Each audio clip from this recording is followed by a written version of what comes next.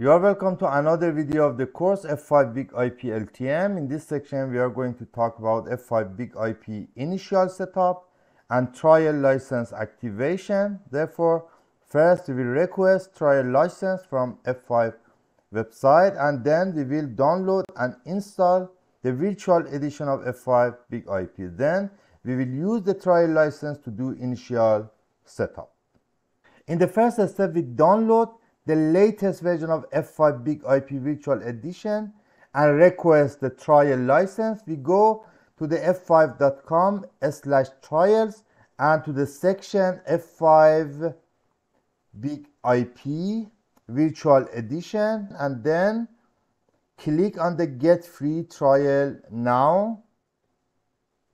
In order to get the 30-day free trial license, we need to follow these 4 steps. We have to register and log in to the F5 website. It is recommended that you use a corporate email. I've already registered in the F5 website. Then once you are logged in the sections My Products and Plans and then Trials, you can find the free trial version of BIGIP, BIGIP Virtual Edition and BIGIQ Virtual Edition. And then we click on the Start Free Trial.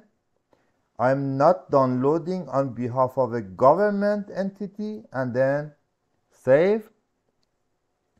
Trial license are expected to be emailed to your registered email address, and then in the next step we are going to download the F5 BIGIP Virtual Edition.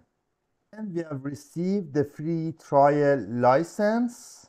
In the next step we are going to download the virtual edition, BIGIP Virtual Edition.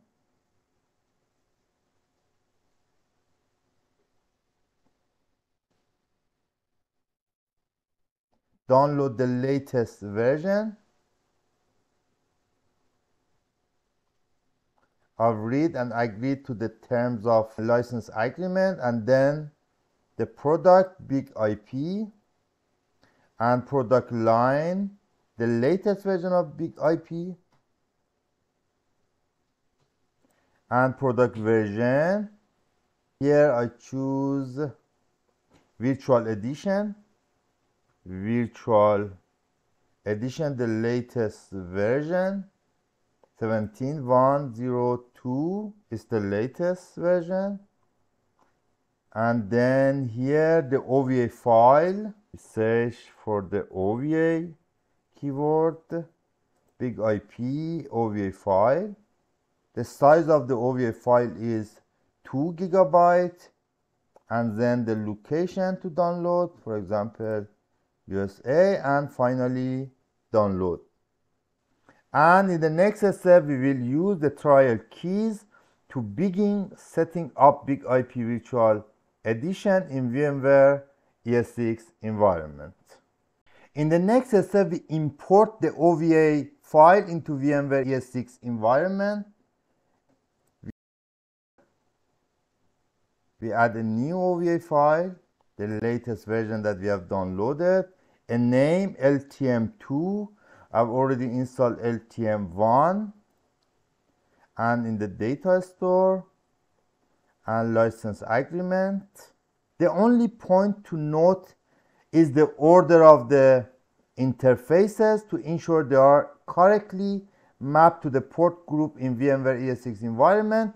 The first interface is the management interface, the second interface is internal interface, the third interface is used for external connectivity, and finally the last interface is for redundancy purposes that we will discuss during the course. I add the management interface, external interface and HA interface in the same port group, VM network default port group, but it is recommended that each interface has its own port group, and the interface internal, it is used in the inside port group. And then beenden, and we have to wait until the virtual edition of F5 BIGIP is created, and then we will continue our discussion.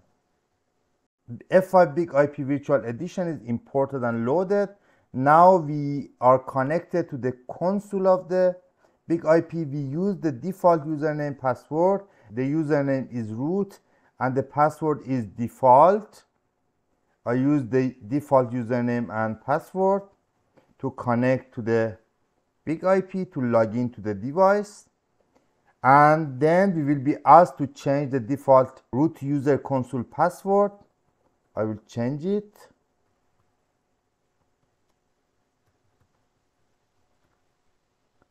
Changing the default console password also changes the default web admin user password to the same password. However, the first time you log in to the web environment, you will be prompted to change the web password as well.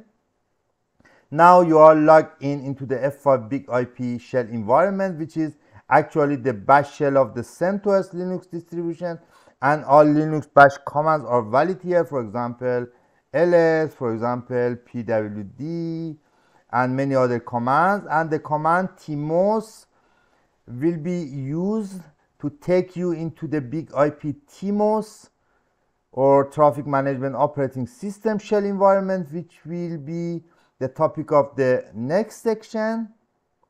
With the command ifconfig mgmt, you can check the current IP address of F5 interface 2187, and with the command config mgmt, we can change manually the IP address of the management interface. IP version 4, and the IP address, I'm going to use automatic IP address. No, 1 is the subnet of the management interface, and then OK, and subnet mask. Do you want to use 2.1 as the gateway? No. Accept this setting? Yes. Now we are ready to connect and log in to the device through the web interface with the IP address 192.168.1.187. It takes some time to be loaded. Now we are connected to the web version of F5 BIGIP. I will log in with the username admin and the same password as the root user that we have changed in the console. Then we are asked to change the web password. I will use the current and the new password. Now the password is changed. We have to log in again.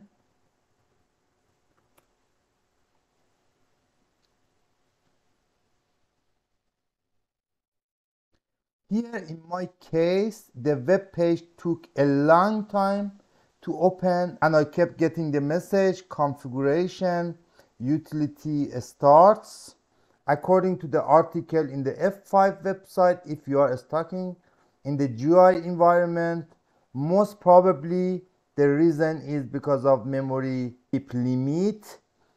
To make sure if the problem is from the memory, we can use the command. We can connect through the SSH to the device 192.168.1.187 and the username root,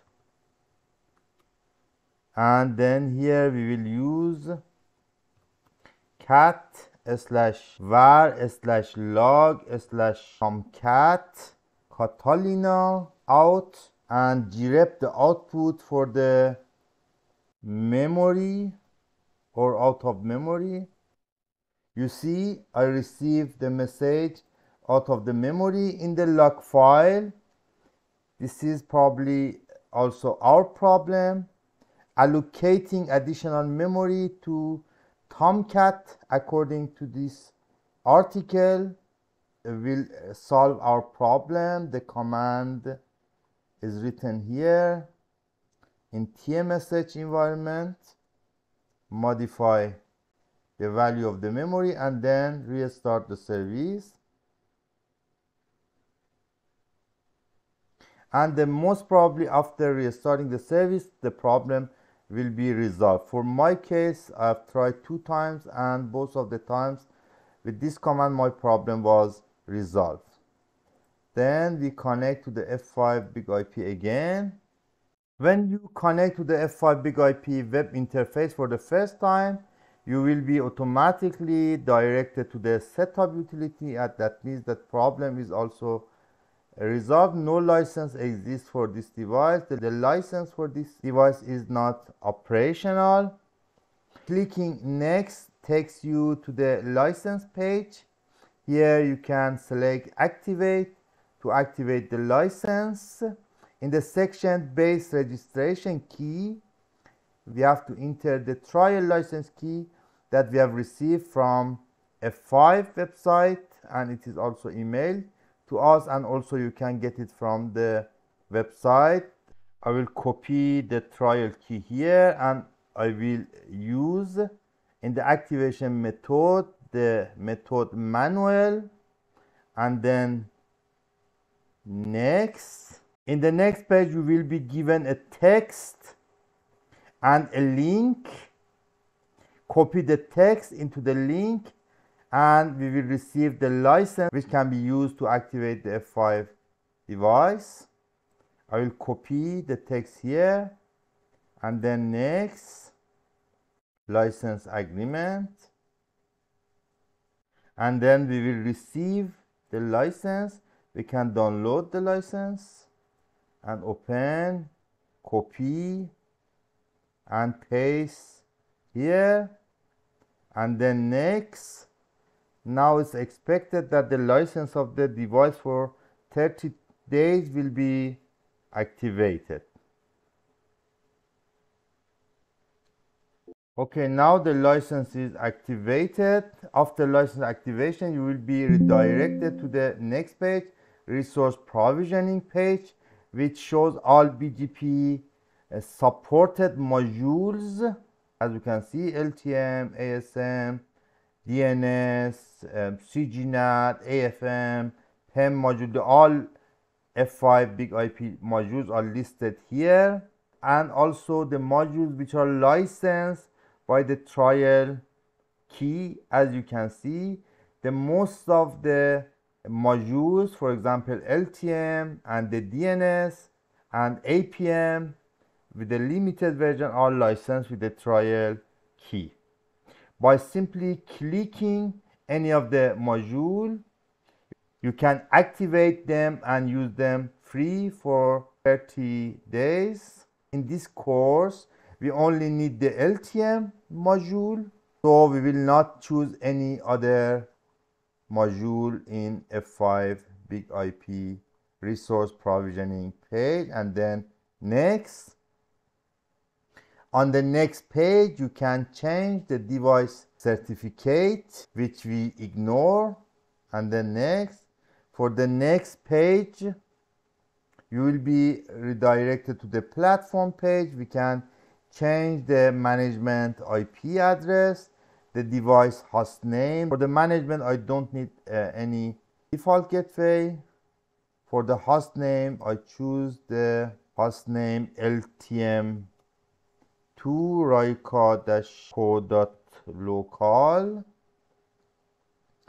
and also I have to give the root password again 2 times to change the configuration, and SSH access is by default also enabled, and we will leave it as it is, and all addresses are allowed to connect to the device through the SSH protocol. And then next page is the network page. In the network page, you are allowed to configure redundancy, VLANs, interfaces, NTP, DNS, and some other network related options. And then next, This is the topology that we want to implement in the initial setup.